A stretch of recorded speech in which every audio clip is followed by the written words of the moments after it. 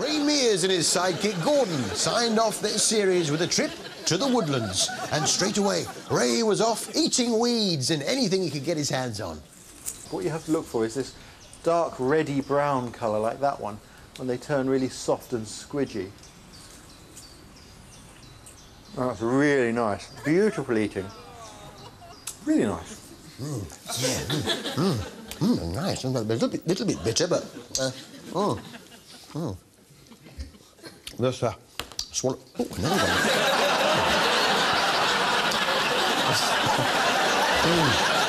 Just swallow that down. Lovely. Quite delicious, but it's very important to spit out the seeds because they contain cyanide.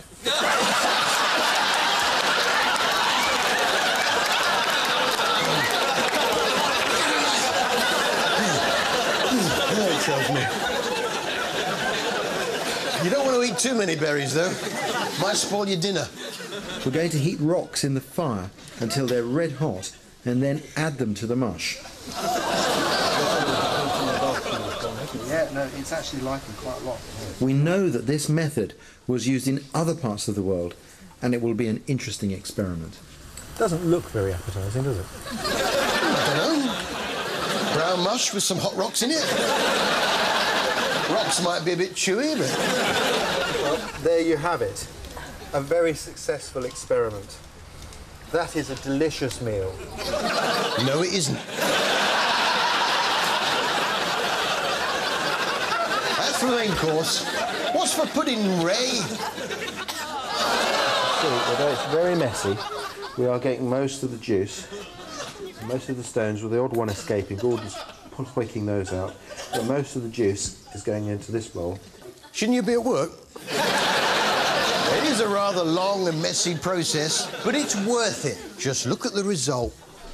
Now, that fruit jelly can be sliced and laid out in the sun on mats to dry into a hard fruit leather, and then that can be stored long term. Yeah, anything but eat it. Naturally, Ray had some that he'd made earlier. And that's what it looks like when it's been sliced and dried. In fact, this is 3 years old. Yeah, he's had it for 3 years and he still hasn't eaten it. So, what's it taste like? That's beautiful. It's the nearest thing to a sweet from a sweet shop. Yes, it's fruit gum. Fruit gum. The Ray Mears sweet range. There's the fruit gums. I like the black fruit gums myself. Oh, it's a brown one. It's a brown one. They're all brown ones.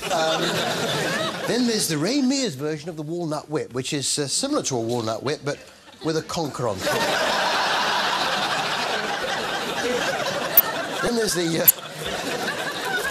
sherbet dib-dab, which is a stick with a conker on in a bag of dirt.